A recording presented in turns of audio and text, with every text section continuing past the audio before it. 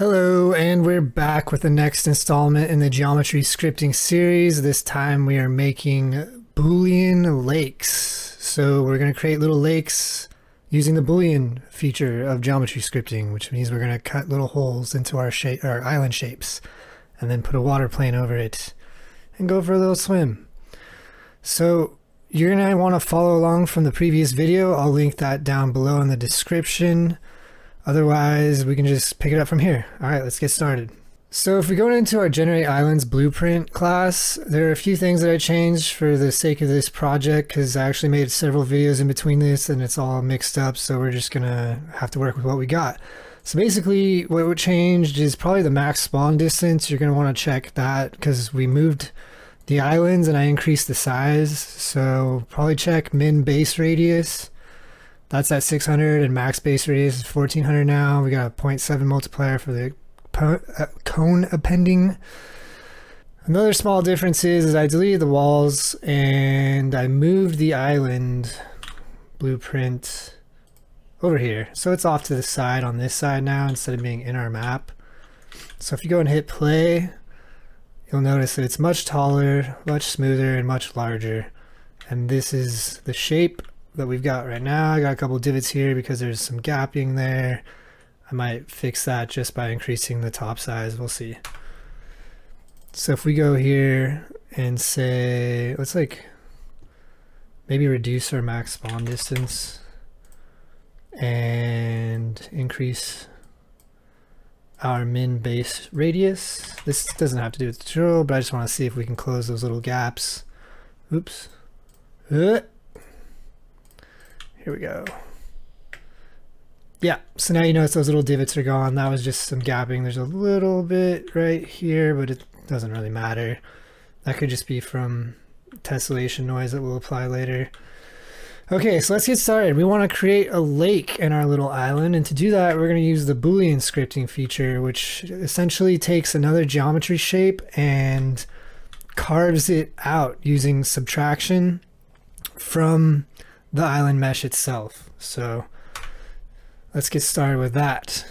It's pretty simple, but there are some things that you wouldn't know about unless you really looked into it. So first thing we want to do is allocate a compute mesh, and this is going to be the mesh that we use to carve out the Boolean shape for our lake, which we're going to keep it simple and we're just going to create a cone. So we're going to say append cone, and we're going to use that as our target mesh there. Let's say the base radius, we want it to be heavy on the top and smaller on the bottom, bigger on the top. That way we get that kind of inward slope that would be expected on the inside of a body of water, you know, when you go into a beach and the sand slopes. So let's say 500. We'll say the top radius is 600. And we need a transform for this. So what I'm going to do is I'm going to take our mesh and I'm going to go look for the center. So I'm going to get the mesh bounding box. Let's break this. Actually, no, we can go get center, box center size, and in that'll give us the center. Split our transform pin, take the center, and we'll plug it into there. Next thing we want to do is create the Boolean. So we'll say Boolean, not that Boolean, apply mesh Boolean in our geometry script. Slide this over. So our tool mesh is this cone we just created, and we want our target mesh to be this dynamic mesh that we apply this solidify to. So we can drag that in over here. Just move that up so you can tell that that's not the same thing. Double click these if you want to create little pins. Let's see. And we need a transform for this as well. If you use union, it'll like combine the two shapes, almost like welding them together. So let's see if it shows up with union. We should be able to see. Nope, that didn't work. It's because we need a transform. So let's split this target transform, and we are going to use the same center. Drag that down, compile, test that. Still no. Am I applying the motion? Try the tool transform. Take that, put that in there as well. Where's the tool transform location? Compile and hit play. Still no. That's very strange. Oh yeah, we have to release compute mesh. And then after that, we can plug in our UVs again, just so we have them. Let's test this. Still no dice. What is going on? Oh no. Okay, so I actually forgot to add the height. Like, whoops, that's kind of a big one. You know, let's just throw 900 on there so we know it's extra tall. We're probably going to want to add to the center. We'll just create a vector now. We'll just add 300 here for now. You're like, how did you get that number? It's like, oh, trial and error. But I'll do it without it just so we can see where we're at, and then we can modify that there. There. Boom. There's our shape that we'll be carving with. I just put it to union so we can see it. So now if we go back and you go into the apply mesh Boolean, you'll see the operation. And if you go into subtraction, we can subtract. And we jump up here, and now we've got a nice little hole for our lake. I actually want to bring that down a pinch. So if we want to make that deeper, let's subtract. Let's go like 200. See how that looks.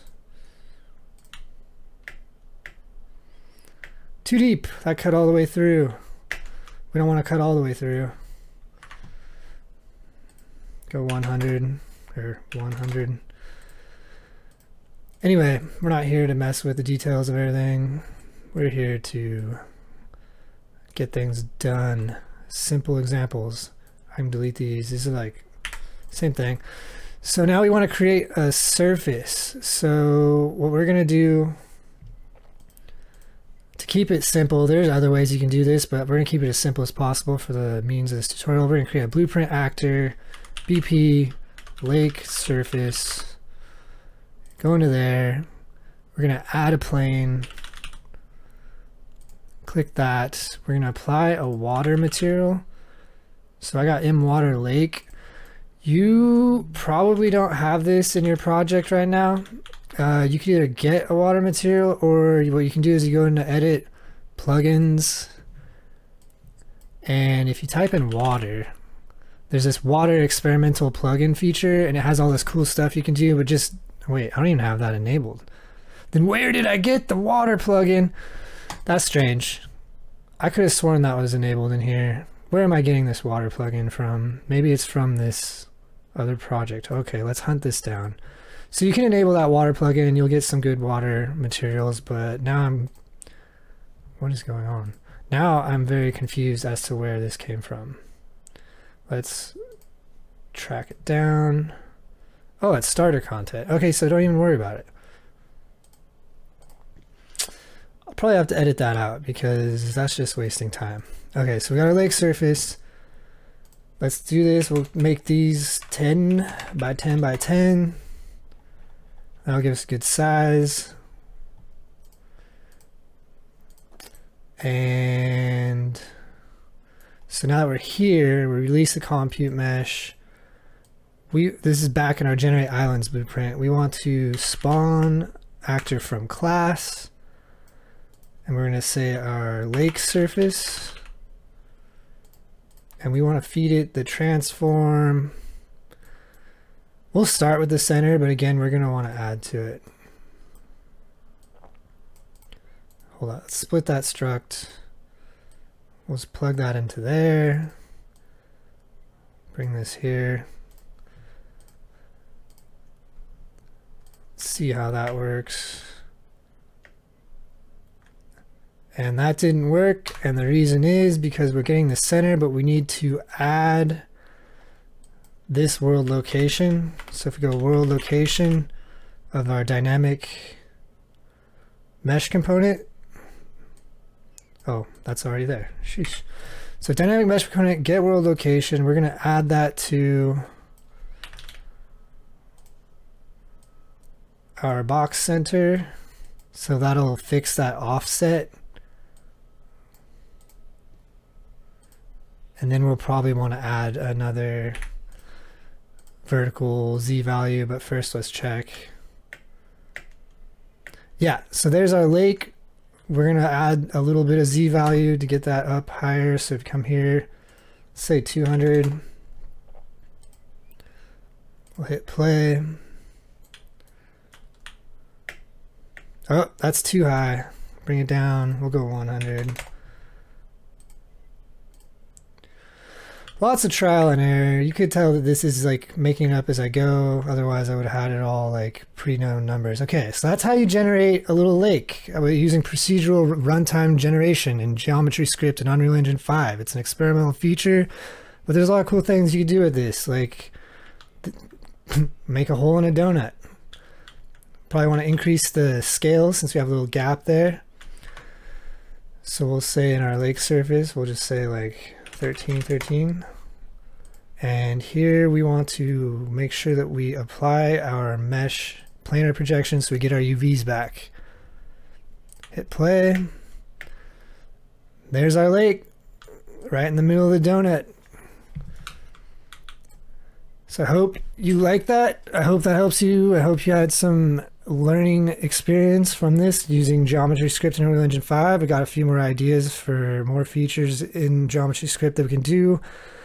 Remember to hit that like button, subscribe, and follow for more updates. I got more videos on the way. Until next time, laters.